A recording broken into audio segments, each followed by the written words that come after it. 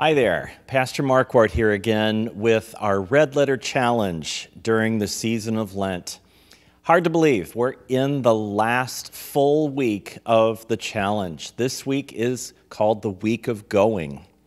We have already experienced what it is like to be God's children and to forgive as we have been forgiven, to serve and to give towards others in our life with God and our following after Jesus. And this week, the last week, the theme is going.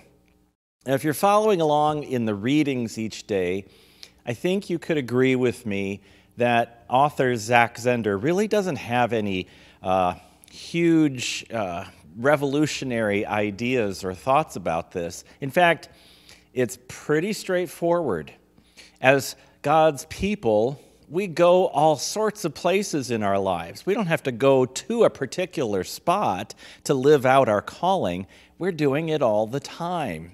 But how we do it, that's what's different.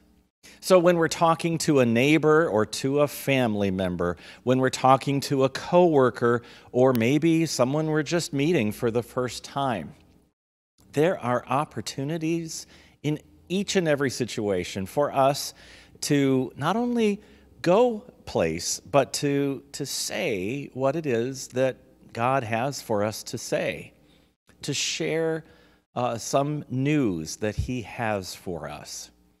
Jesus, of course, summed it all up as he was leaving his disciples, those original 12, and he said, go and make disciples and do that, baptizing and teaching. And he also promised, didn't he, that we would never do this alone.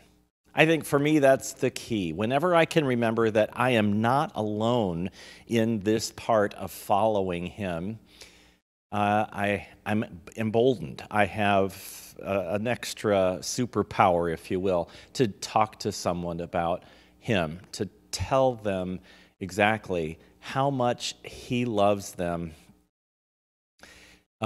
As you can see, our little dots with all of our symbols are filling up. We're coming close to the end of the challenge. And we'll have another session next week to talk a little bit about the whole Red Letter Challenge.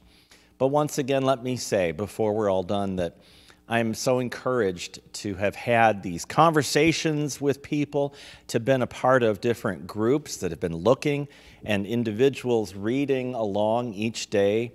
I'm thankful for your participation in this Red Letter Challenge and for your thoughtful, prayerful consideration, along with all of us, what it means to be a follower of Jesus.